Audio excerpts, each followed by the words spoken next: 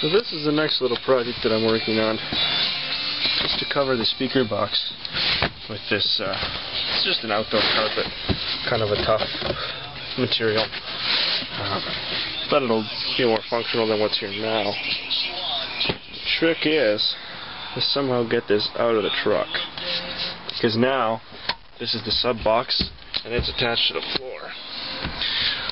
I gotta get under there, unhook the lines from the amp, and then I should be able to get it out. But there's like a sheet and a half of MDF just in weight here, so that'll be a trick to do alone. But it'll be nice to finally get it finished.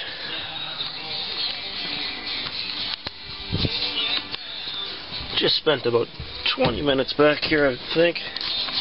I added some split loom and I just cleaned everything up because it was a mess.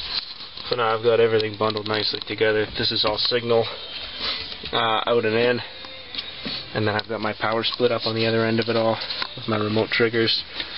I'm just trying to make it look nice. I know it's hidden underneath the speaker box itself, but that doesn't mean that I don't know it's there. So I gotta get the vacuum in here, suck out the sawdust, because this is back from when I put the box in the first time, I believe. So I'm gonna clean up the back of the truck, and I'm gonna try to put some carpet on that thing. I got a heat gun, so I'll be able to warm the carpet up to really make it shape the way I want. And I think I got a staple gun around here somewhere, along with some contact cement, so that ought to do the trick. But we're a step in the right direction. Okay, well, I got started. Maybe you can see the staples in the edge there. But that's what I wanted to start with some staples, just to make sure that everything stays put. I did spray some glue on it as well. I'm going to try to do glue as I lay it out, but I'm going to work at it a little bit at a time and slowly staple it in. Of course, I can't have a tighter working area, right? But it's starting to get chilly outside, and I don't want to move the truck, so this is what I've got.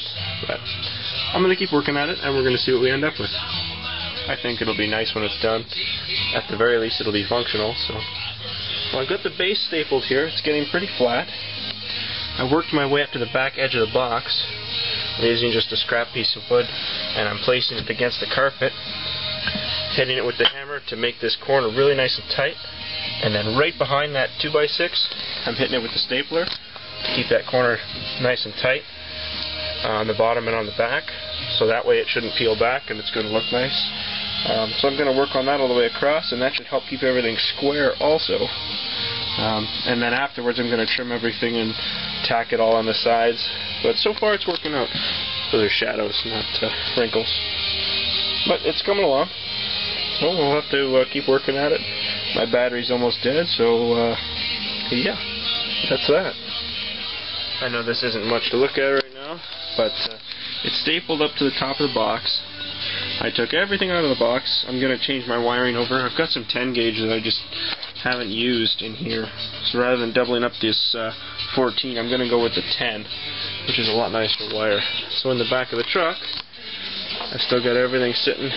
It's all nice and clean looking now, and I'm going to just touch everything up as I go through. I'm also, oh, there we go.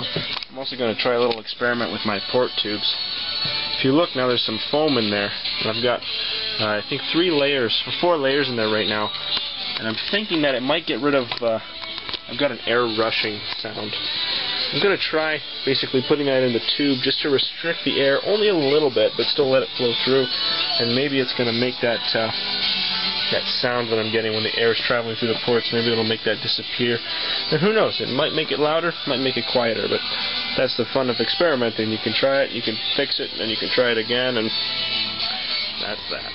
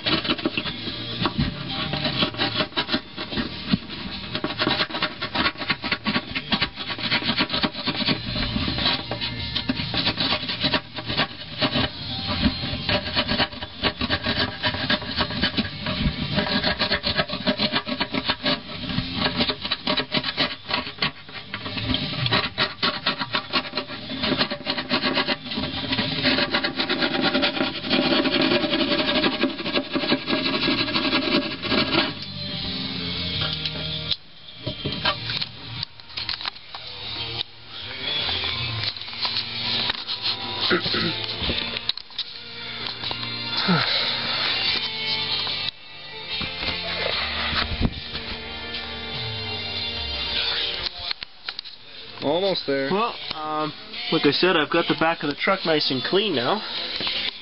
And here's the box. All carpeted up. It actually turned out really nice. I'm going to put the speakers and the ports back in once it's inside the cat and once it's inside the truck, because for me to lift this thing, it's quite an adventure. And then I can position it so it's not pinching any wires and make sure it's all good underneath. I can run my new, you see the red pile there, that new 10 gauge for the subs. Get those guys wired up. But I can usually do the rest of the work from inside the truck, which is good. So I'm going to find a way with my whole 2 feet of space to get this thing back in the truck. Well, that was not easy in the least, but it's definitely inside the truck now. And the fit is really nice. I think it looks great all the way around here. Now I'm going to put the subs back in. I got to run my wires to the amp and hook them onto the amp. That's still easy to do because I can just tilt the box forward and do everything underneath where the amps are at, and then we're good to go.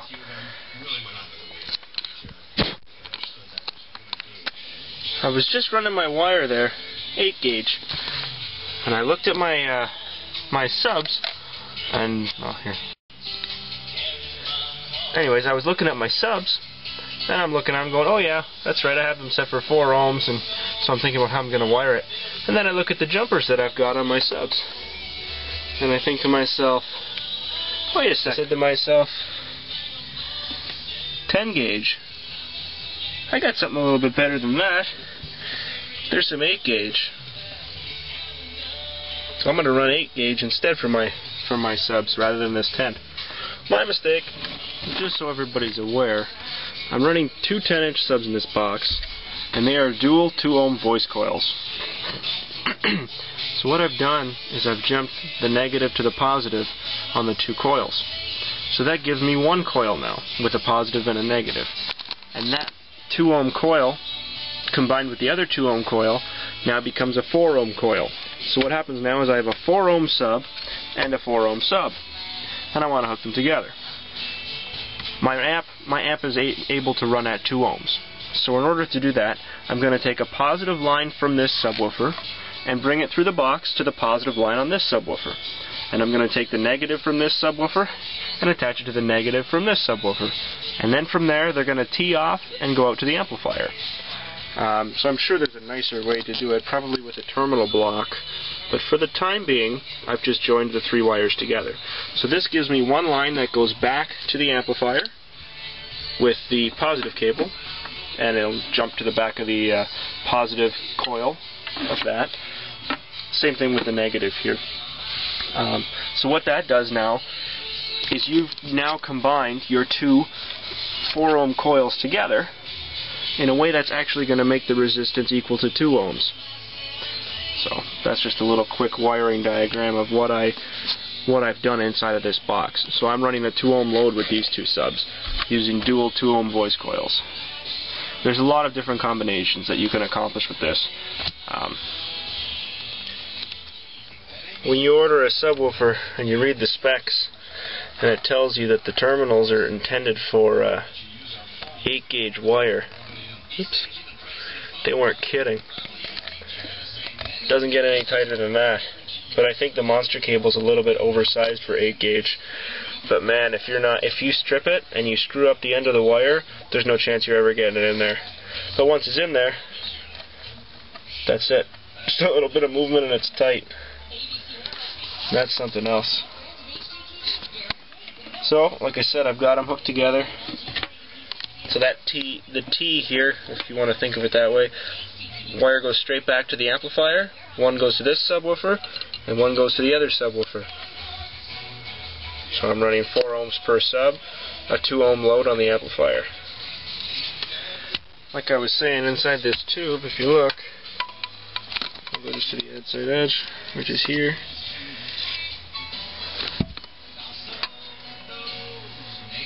I've got it filled with some of this. It's actually like floor scrubbers.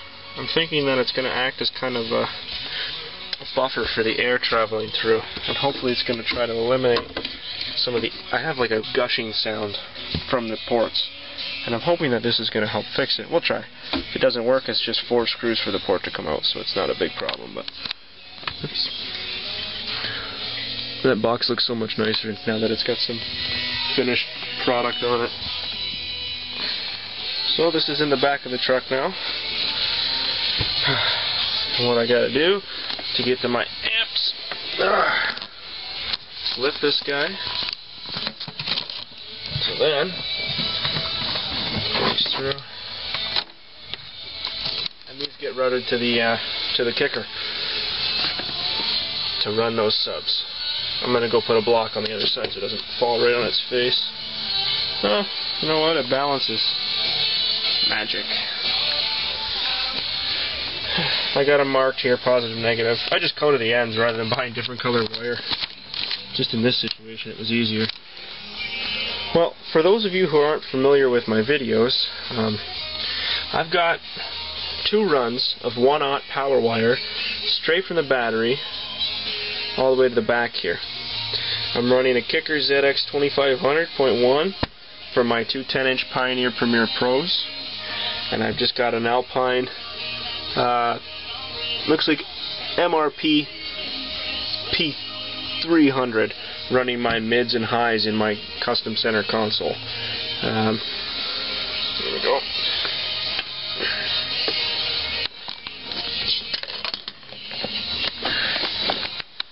Under the hood, I've got a 300 amp alternator. I lied, it's a 350 amp alternator.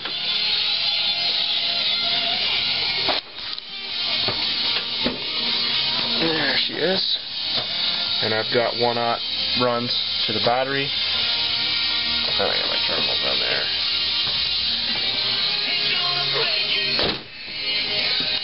Inside the truck, my head unit is Pioneer, and I've got Rockford mids and highs in the center here.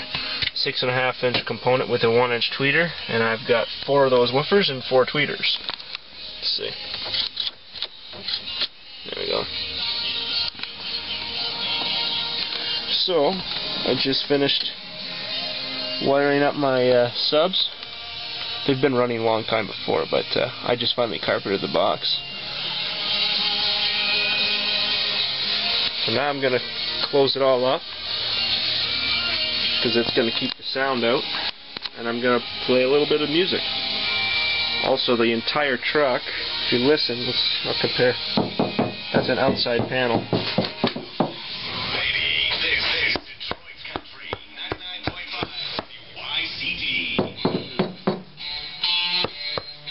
The entire truck has got Dynamat absolutely everywhere.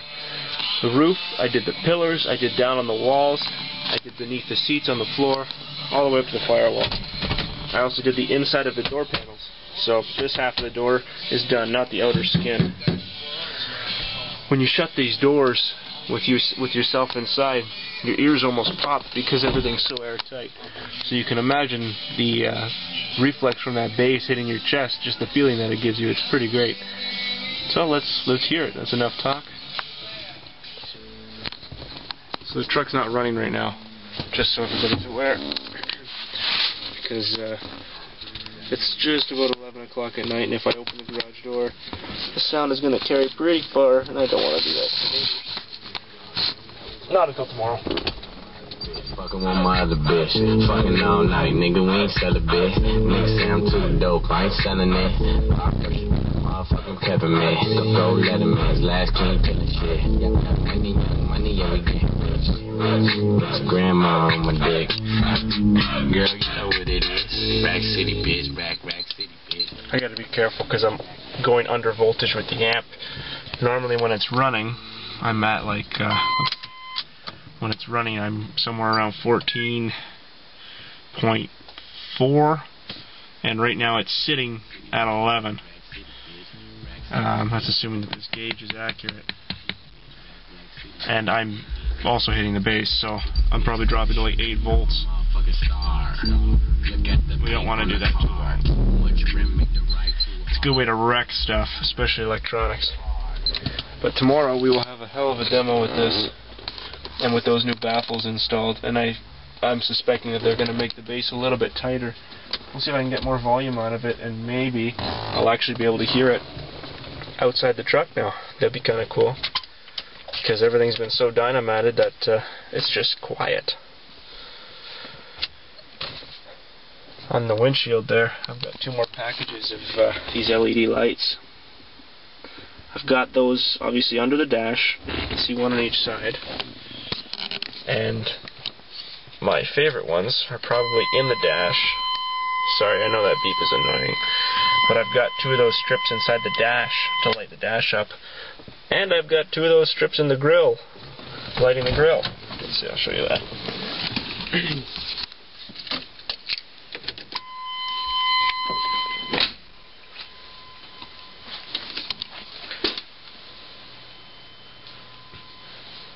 So I want to get 2 more. I've got them.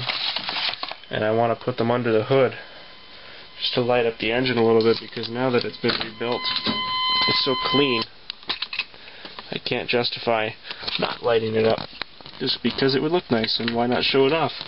Put so much work into it and time and effort. I think it would be something worth putting some lights in there, and